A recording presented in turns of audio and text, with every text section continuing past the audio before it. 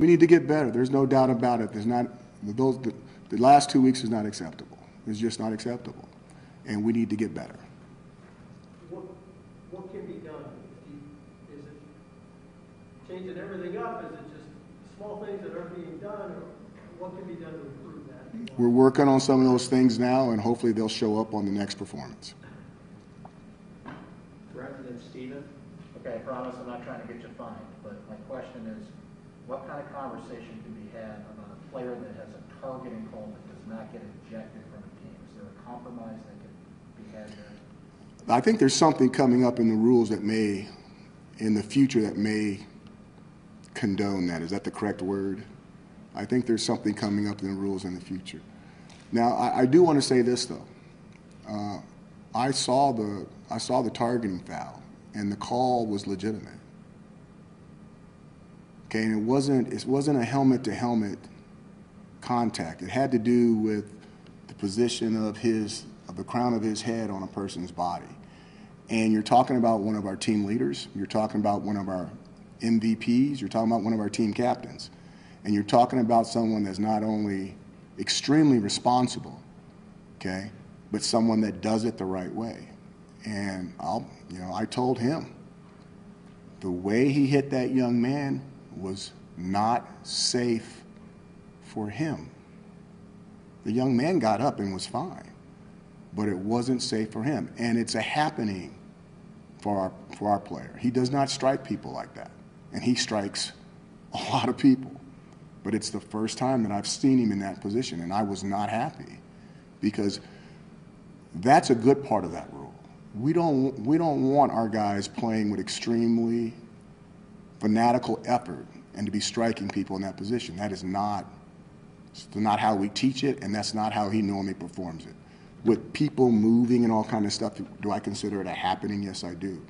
But that was dangerous, okay? And it's a big price to pay, but by the way the rule is written and what the rule is written for and the position that he was in, he was wrong, okay? So it's a happening. I expect him to be super, super better, and I don't expect it to happen again in his career. And we use it as a teaching point for everybody else on defense. We do not want you to be in that position. That's not a healthy position to be in when you're tackling someone. Stephen and Tommy? I'll just make sure to follow up on Brent first. Mike Hell's okay? Yeah. Okay, just making sure. I understand where you're coming from. I wanted to ask you about recruiting, particularly on the offensive side of the ball. How has the pivot you've made in season affected who you're looking at and the traits that you value in prospects? No pivot whatsoever. We're still going after the exact same individuals, same people are committed, still going after guys that were on our list and new people as well. Would you say you're less inclined to bring in a traditional pocket passer? I would say that anybody that's capable of moving the football, if they're exceptional, whether they're a drop back or a movement quarterback, the key word is being exceptional. And same thing as far as offensive linemen too. It's not like you're looking for more road graders based on what you're doing. No, if we could keep the guys healthy who we got, they seem like they've been road grading just fine enough. We just got to keep them out there on the football field. Tommy and then Nate? Hey, Coach, have you noticed in your coaching career after a loss like that the more veteran players respond differently than, say, the true freshmen? Absolutely. Absolutely. The more veteran players understand that their time is coming to an end and how important every single contest is. Younger players, they don't see the light at the end of the tunnel, and sometimes they may take a game or two for granted. That's just human nature. Young people versus older people. But the key is to get everyone to have the same train of thought, to understand how important each one of the 12 games is as an individual game, which gives you an opportunity, if you play the game the right way and you play it well, and if you're blessed, then you get an opportunity to play a 13th game or a 14th game or a 15th game, depending on who you are. But it's different than other sports. You can be flat 10, 12 games in basketball and you can still make it to the tournament, you can still make the Sweet 16. Football's not like that. You get 12 opportunities and you have to be right most of the time if you're going to have an opportunity to go to postseason. Nate, and then WA our way in that. I'm going to back up before looking to the future. But how did you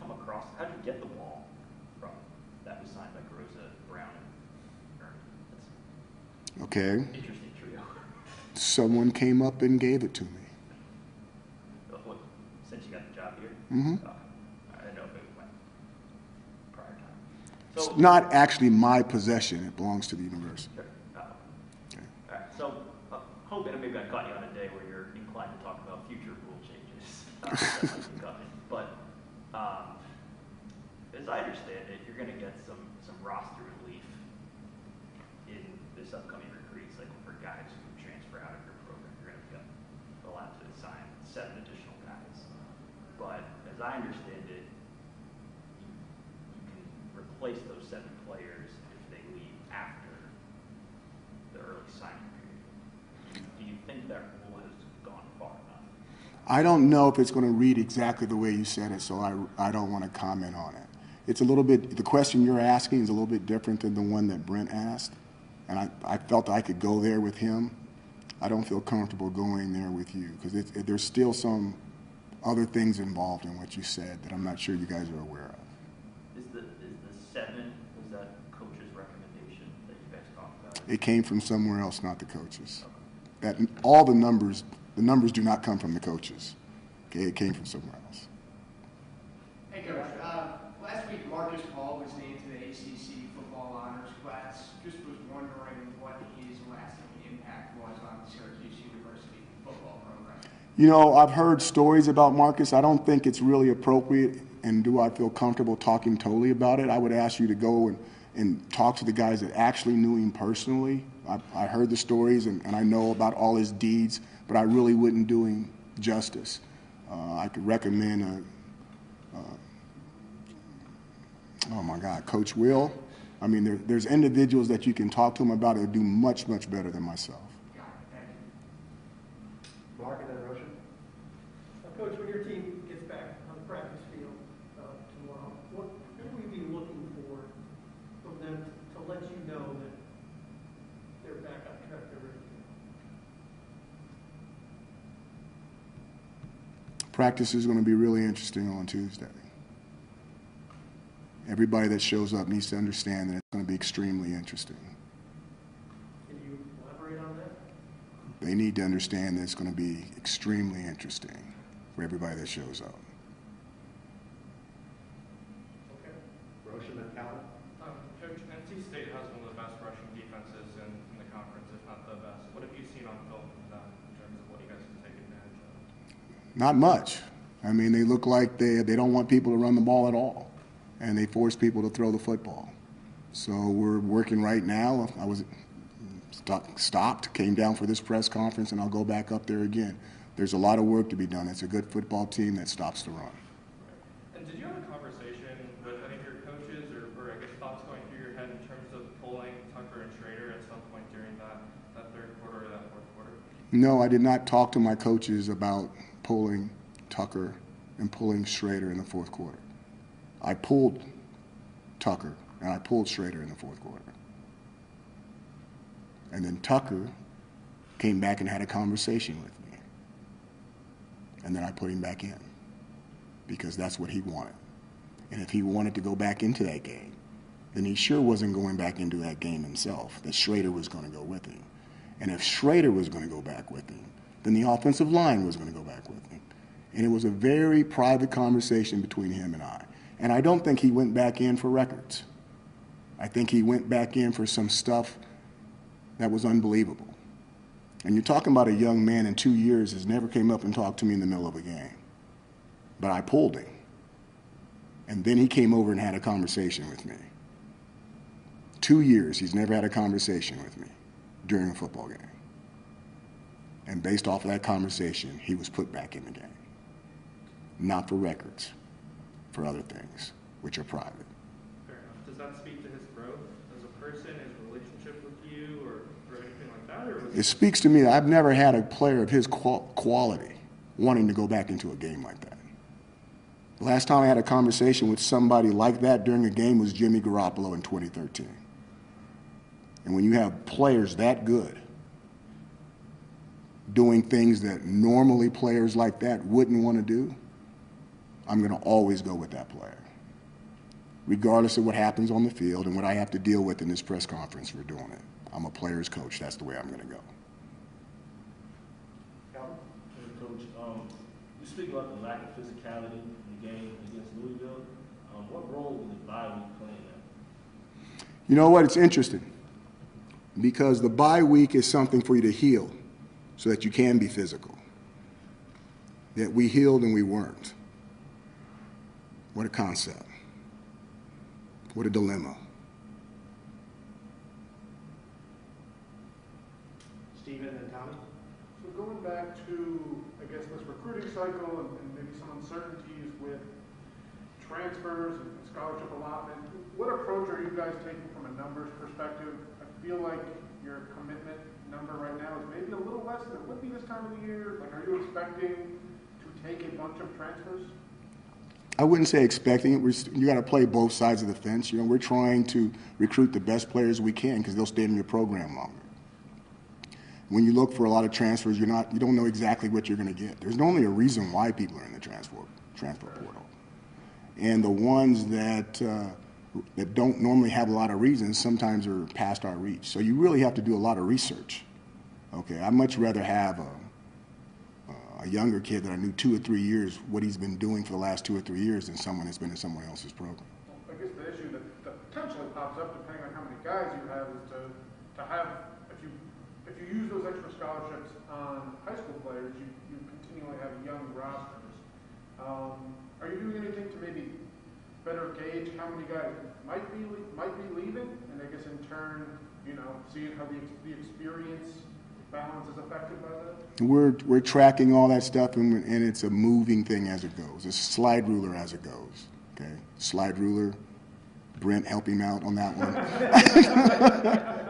So it's got a lot of moving parts, but yes, we're tracking all that stuff and the balance of the roster, whether it's old or young, or where you want to go with it. Tommy, then Dino. Dino, what does it say about a program like NC State that picks up their third loss and still finds them ranked in the top 25 as a respected program? Good program, good coach. Dave Dorn does a fantastic job. He's one of the guys, I really do like him. He's really level-headed. We've exchanged concepts about football teams and how you build them. And he's somebody I enjoy having conversation with. I think he is an old-fashioned coach, which I like to think that I'm in that same category. And we kind of look at things the same way for the most part. So I know that that's a good football team.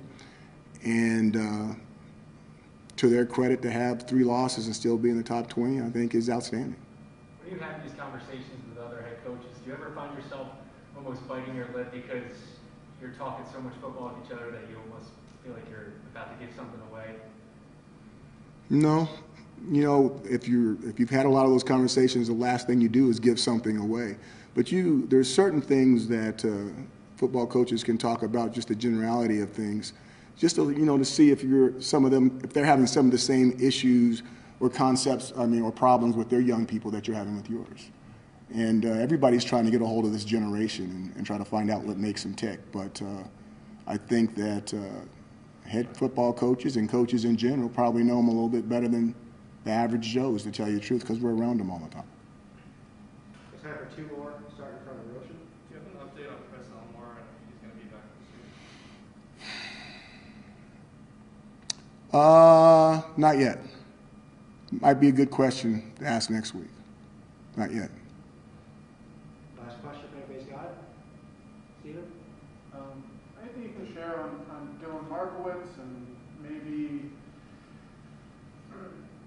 I guess the message you're going to try and send to quarterbacks that you're recruiting after going to Garrett this year and playing how you got? First of all, I don't comment on the guys that aren't on the team. But I love Dylan, and I will say that Dylan did it the right way, and voiced his opinions and his concerns, and was very mature about how he did it. And we wish him nothing but the best. What will you, if there's a pocket passing quarterback you like out there, what's the message to them, right, to get them to come in and I guess believe that this offense can succeed in that fashion? Jimmy Garoppolo ran this offense, and the offense ran for Jimmy Garoppolo. If we have someone that has the ability to be an archer and hit exactly what they can hit with one of the fastest releases I've ever seen, which takes the place of their feet because they can actually take a ball and throw it somewhere before someone can hit them. It's just like having feet. So it comes down to how good at what they do to whether the offense bends one way or another for them. The coolest thing is having the flexibility to do both, which means you have the ability to track both types of players. Thank you, guys.